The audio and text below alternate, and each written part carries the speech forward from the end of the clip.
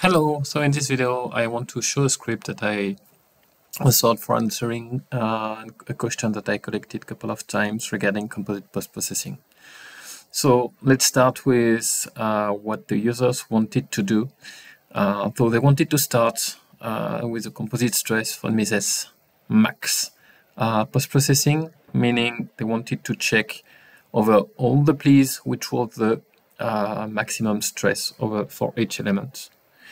From this, what they wanted to do is to collect the max element and to get the information about the plea for which this element had the max value, so that they could then have a second view where they would display the control, the composite von Mises for the given plea, the plea for which they have the max, the value of 167.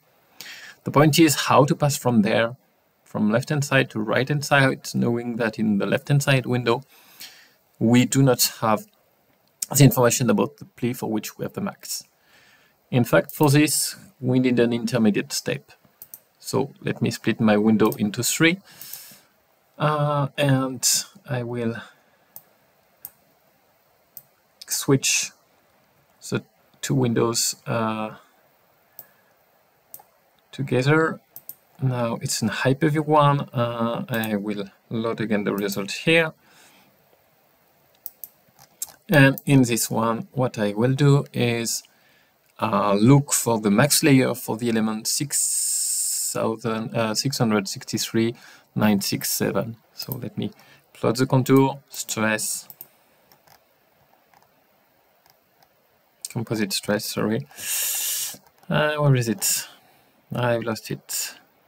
Composite stress, here it is, von Mises, and I will pick the max layer.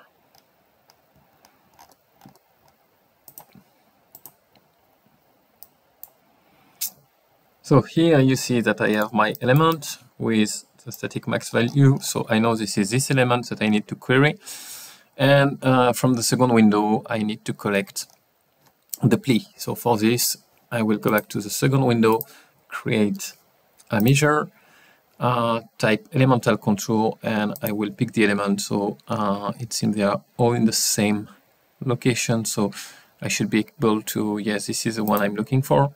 And it says that it is plea 25. So now that I have this information, I can move to the final view, which is plotting my von Mises stress with plea 25. Now, speaking about automation, how did I do it? So let's have a look at the script. As a starting point, you will have to check that your data type and data component are the same, exactly the same, and take care it is case sensitive. That's what you see in HyperView. Meaning, here I have composite stress, von Mises. So in my script, I should have composite stress and von Mises. Then the script will ask you to load a file. It will extract a working directory from it. Why do we have this step? Because in the original, one of the original requests I received, the customer wanted to extract some screenshots. So basically, I was exporting them in the same directory that the input file. And we will require a package, a TCL package, which is part of Altair installation, which is called postquery. Basically, it allows to quickly get access to some information. So at line 11, we are loading the model, let's say, to start with.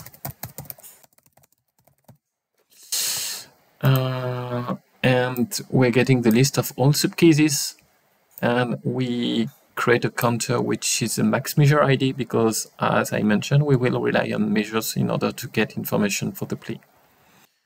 And then we start to loop over the subcases. First to this first step, again I will add a command here, is plot contour.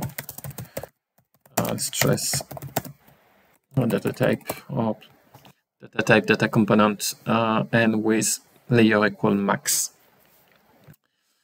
From this, we will create a hotspot value. So the hotspot, this is something that you can skip in case you do not want to save pictures. In the script, I do something a little bit different than in what I showed previously interactively.